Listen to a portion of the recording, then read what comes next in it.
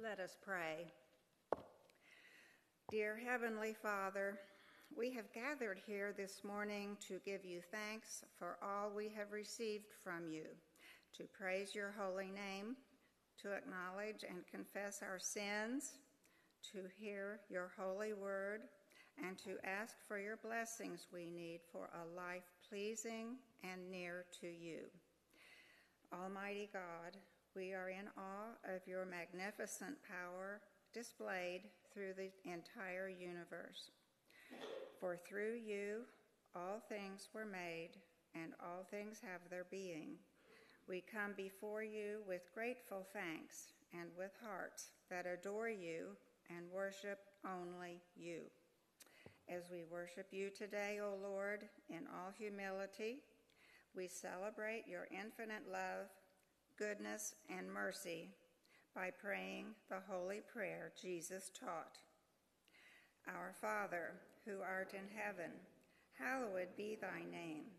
Thy kingdom come, thy will be done, on earth as it is in heaven.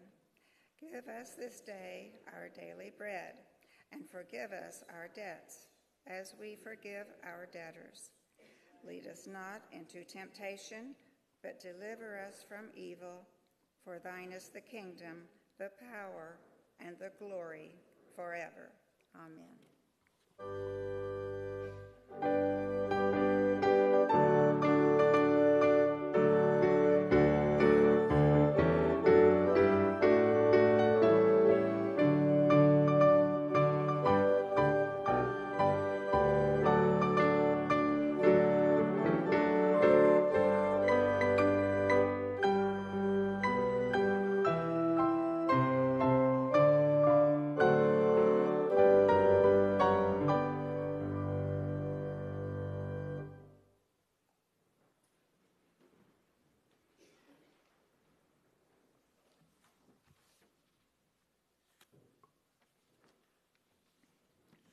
Good morning and Happy New Year.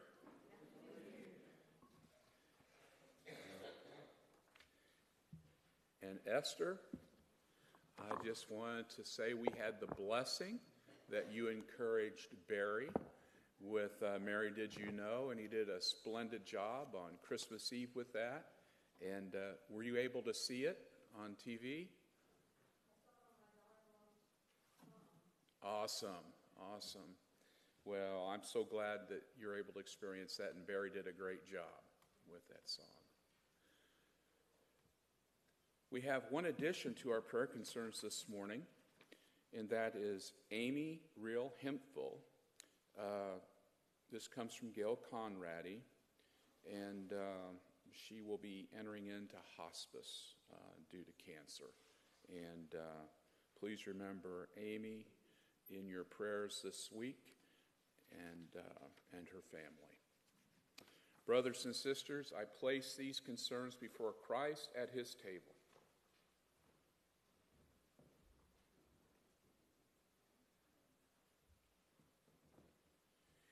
And let us continue to prepare our hearts for a moment of prayer by the singing of our prayer hymn.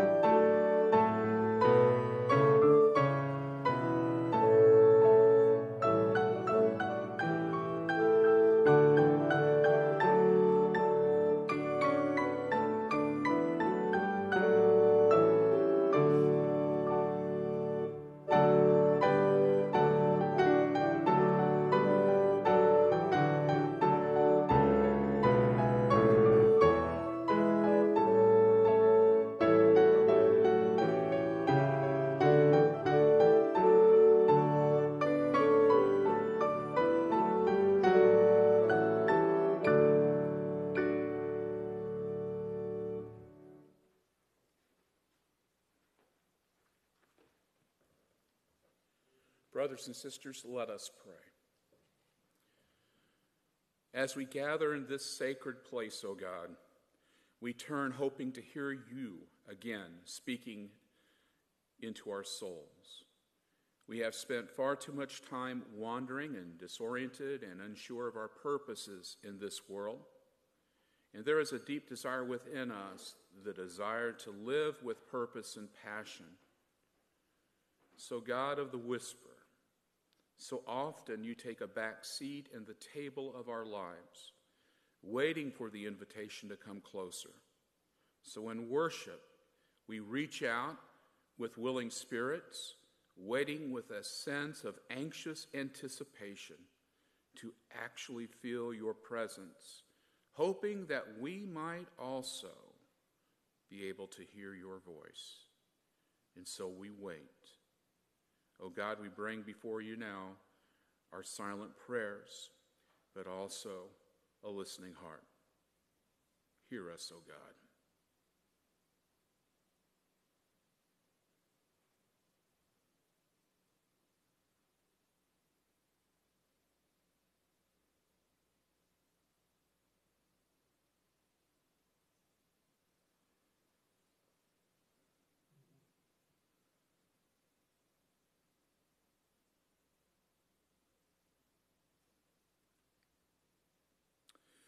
Oh God, we also gather up our concerns, our own stumbling blocks, our worries over loved ones, our burdens over our world and its challenges. Help us to discern that which we are powerless to change, but also to give us the boldness to risk changing the things that we can change. Help us to pay attention to the attitudes that keep us from you and from others. And help us to turn to you, trusting that you will help us through our own soul sickness to a new hope for a deeper life with you. And grant us spirits that seek to serve in your world. O Lord, that we might make you glad today. And guide us that we might venture into our world with courage in the journey you have entrusted us with.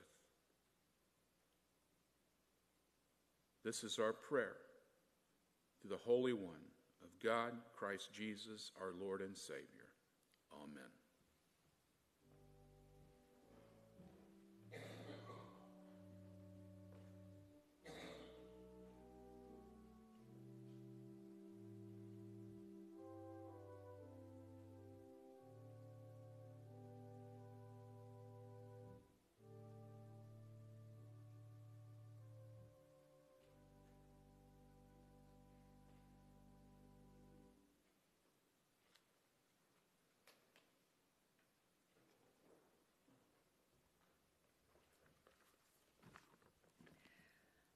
For our stewardship moment this morning, I want to give a quote from James L. Kraft, the Canadian-American businessman and inventor. He served as the president of J.L. Kraft and Brothers Company, which later became Kraft Foods Incorporated. Probably most of us have eaten some of their products at one time or another. Here is one of his famous quotes. "The only investment I ever made has paid consistently increasing dividends is the money I have given to the Lord." End quote.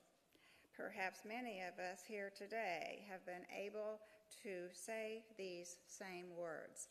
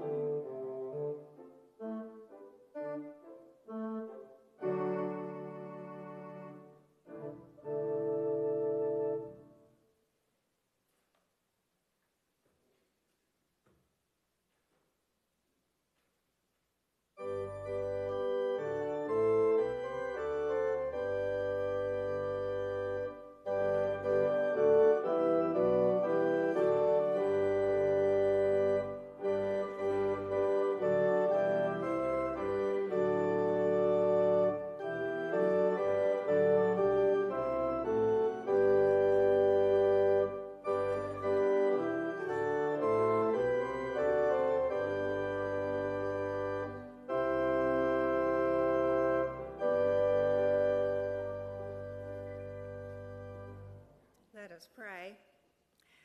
O Lord, giver of life and source of freedom, we know that all we have is received from your hand. Gracious and loving God, you call us to be stewards of your abundance, the caretakers of all you have entrusted to us. Please help us always to use your gifts wisely and teach us to share them generously. In Jesus' holy name we pray. Amen.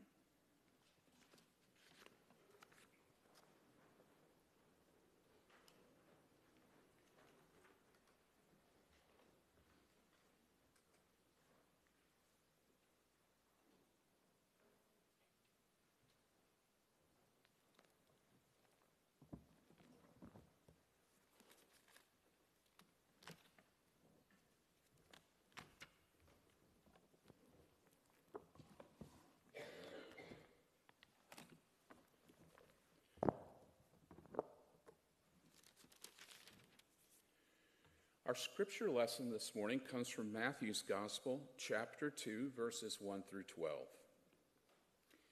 In the time of King Herod, after Jesus was born in Bethlehem of Judea, wise men from the east came to Jerusalem asking, "Where is the child who has been born King of the Jews? For we observed his star at its rising, and we have come to pay him homage." When King Herod heard this, he was frightened, and all Jerusalem with him. And calling together all the chief priests and scribes of the people, he inquired of them where the Messiah was to be born. They told him, "In Bethlehem of Judea, for it has been written by the prophet, 'And you, Bethlehem, in the land of Judah, are by no means least among the rulers of Jerusalem. For from you shall come a ruler who is to shepherd my people Israel.' Then Herod secretly called for the wise men and learned from them the exact time when the star had appeared. Then he sent them to Bethlehem, saying, 'Go and search diligently for the child, and when you have found him, bring me word so that I may also go and pay him homage.' When they heard the king, they set out, and there ahead of them went the star that they had seen at its rising, until it stopped over the place where the child was. When they saw that the star had stopped, they were overwhelmed with joy. On entering the house, they saw the child with Mary, his mother, and they knelt down and paid him homage. Then, opening their treasure chest, they offered him gifts of gold, frankincense, and myrrh. And having been warned in a dream not to return to Herod, they left for their own country by another road." This is the word of the Lord. Thanks be to God. Amen.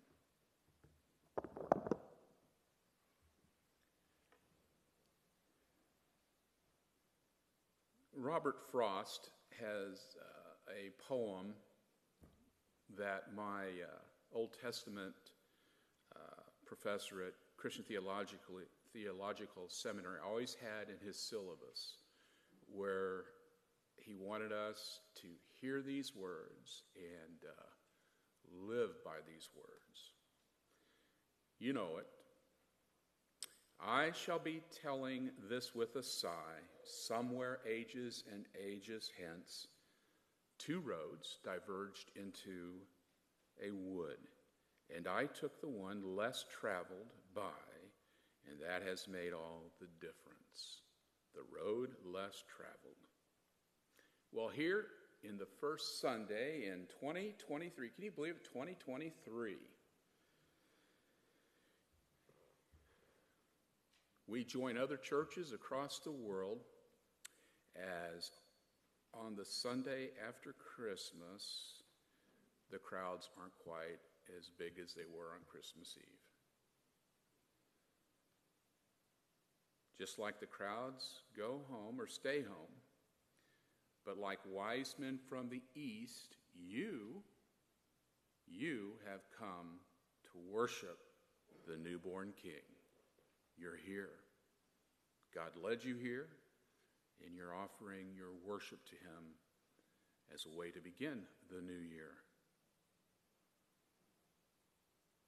This is a text from this ancient visit of royalty that I want us to ponder today. And having been warned in a dream not to return to Herod, they left for their own country by another road, a road less traveled. What would it mean for you and me to take the road less traveled in 2023? Well, let's consider the road of discernment. Scripture says, and having been warned in a dream. It's been said that dreams are a window into the soul. But what if they were also revelations to the future? You know, Jacob dreamed about a stairway to heaven, and upon awakening, exclaimed, surely the presence of the Lord is in this place. Solomon had a dream that the Lord would give him a discerning heart. And on the day of Pentecost, Peter, taking his text from the prophet Joel, said, the Spirit will be poured out on all people. Your sons and daughters will prophesy. Your young men will see visions, and your old men will dream dreams. Melvin, that does not mean that you can sleep in church. No. What hopes and dreams dance around in your head? What fantasies of a divine kind float through your mind? Maybe hoping for things that never were is more helpful for the future than crying about things that have never been. Of course, our hopes and our dreams must be interpreted, tried, tested on the anvils of Scripture, reason, and discussion in a Bible study group. You see, some dreams are revelations from God, and others are the result of, like Scrooge, thinking that he ate some bad soup and had a nightmare. Dreams. There's a book written by Abraham Heschel that talks about the importance of dreams, the prophetic spirit. And he begins this academic book by talking about the pathos of God, the feelings of God, about how God feels about this world. And that he has created a remnant of people whose hearts have been shaped to receive and to know God's feelings. And why does God do that? To rise up his remnant so that they may do the acts of God in God's world. The prophets. But Peter tells us that you and I are now capable, through Christ and his Holy Spirit, to feel the feelings of God so that you might do the acts of God in God's world. During our times of silence, some of you have said that you have a hard time just being silent because your mind starts racing about things. Maybe it's not your mind that's racing you. Maybe it is the Spirit of God trying to speak to you. In silence, during communion time or during our prayer time, listen. Listen. You might be feeling the feelings of God trying to move you to do the acts of God, whether it's in your own life or for someone else. Just think about that. That's a road less traveled. Consider the road of moral integrity. It's been a while since it came out, but has anyone ever seen the movie The Nativity Story? Bummer. I'm not going to tell you the whole story because it's about a 2-hour movie. But this movie's done a little bit differently. You know, at the beginning of the movie, it opens with Herod's slaughter of the innocents, the murder of the babies and toddlers. And to tell the truth, I wasn't ready for that. Couldn't we just have the little Lord Jesus sleep on the hay? But then I thought about the movie, and they started it off right. Because that's exactly the kind of world that Christ entered, this dark world. He entered into a dark world. Herod would have made Hitler, and this is no hyperbole, look like a saint. He murdered his wife. He murdered his mother-in-law. He murdered 3 of his sons, on top of murdering all these children because of his paranoia about his throne. Even Caesar Augustus, the Roman emperor, said this in the historical record: it was safer to be Herod's pig than Herod's son. On his deathbed, Herod ordered some of the most distinguished people in Jerusalem to be arrested and slaughtered at the moment of his death. So some tears would be shed.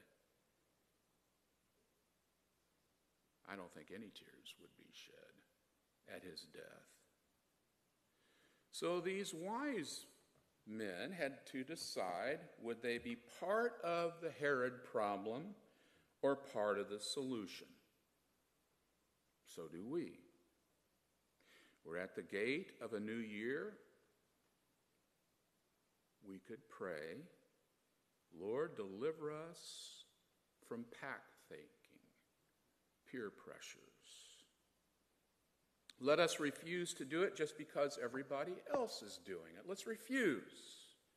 Most of us are content just to be people that go along with the crowd. But morality will never be determined by public opinion or a Twitter poll. The Bible says, do not be conformed to this world, but be transformed by the renewal of your mind, that you may be able to know the will of God. As you shape your thinking, what are the voices you're listening to? Think about it. Paul says, sit in silence, worship God, and let God shape your conscience, and do the actions of God in this world. Well, friends, here at the gate of a new year, we must decide. Will we just talk the talk, or will we walk the walk? Integrity is kind of like the weather. Everybody talks about it. Not many people do anything about it. Last of all, the road of dynamic faith.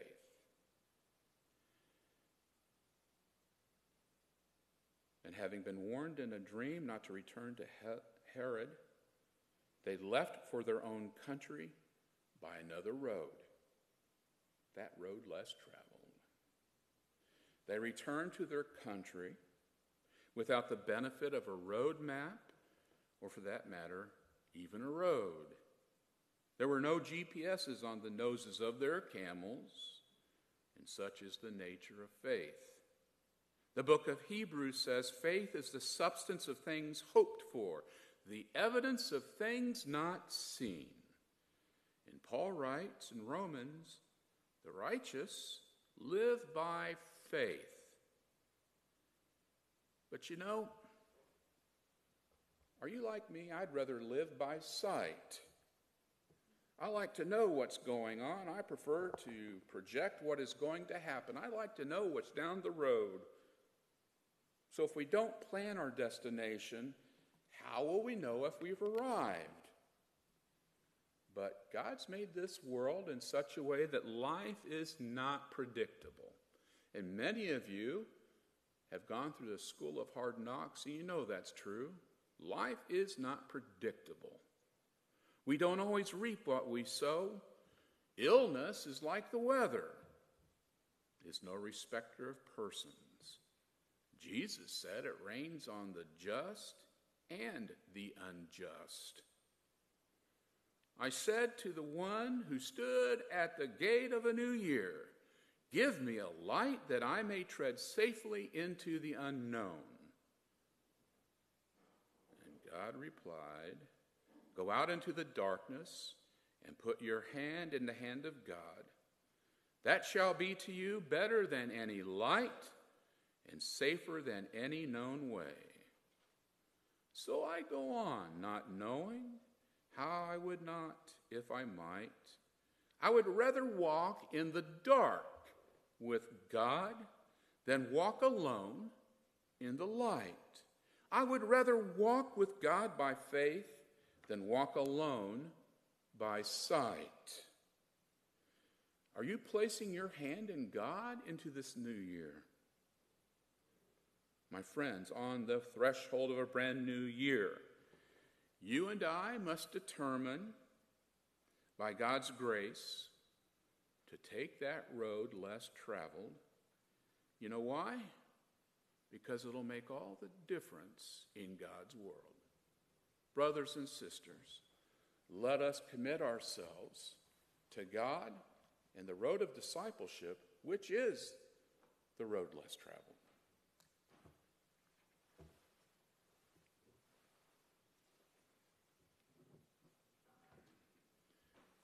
Please stand.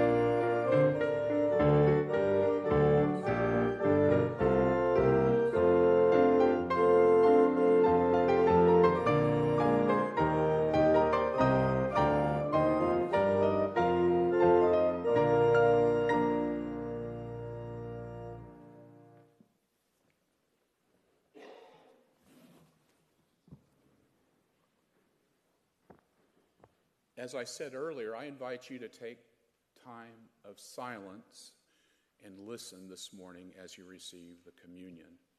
and I'll be interested in what God speaks to your heart. Brothers and sisters, all are invited to this table. Let us go to the Lord and let us receive his grace.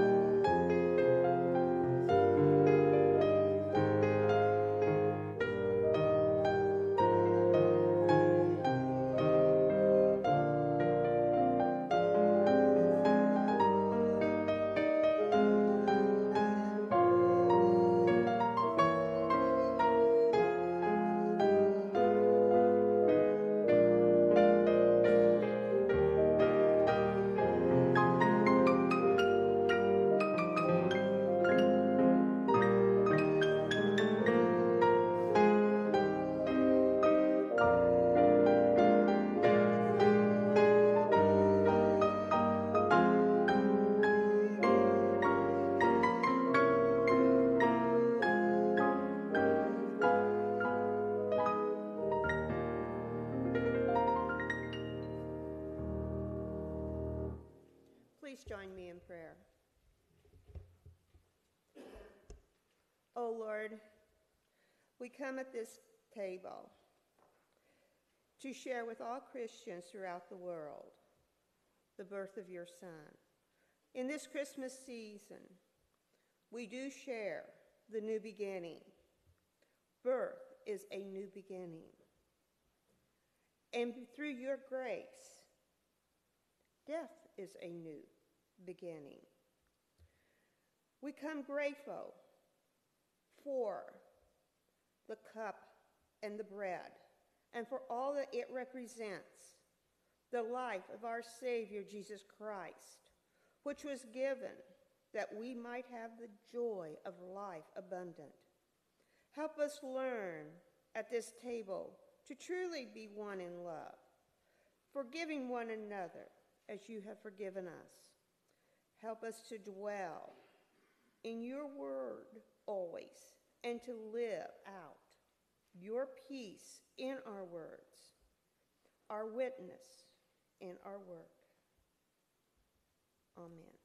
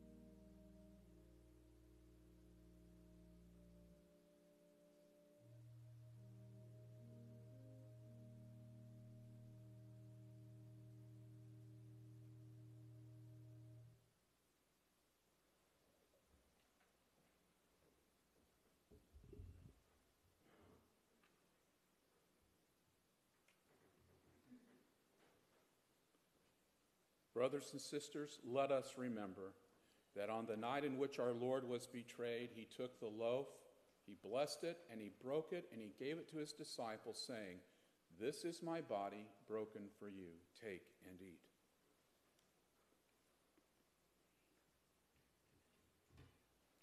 And in the same manner, he took the cup also, saying, "This cup is the new covenant in my blood shed for the sins of the world. Take and drink."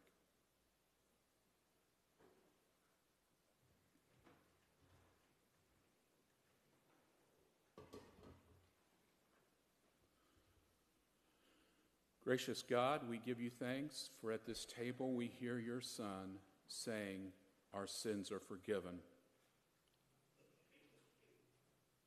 so that we might have the power to forgive sins. You give us your Spirit in the upper room, this place.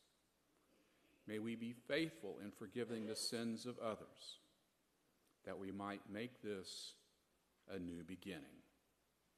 Oh God, we love you, and we seek to be faithful in this new year. Amen.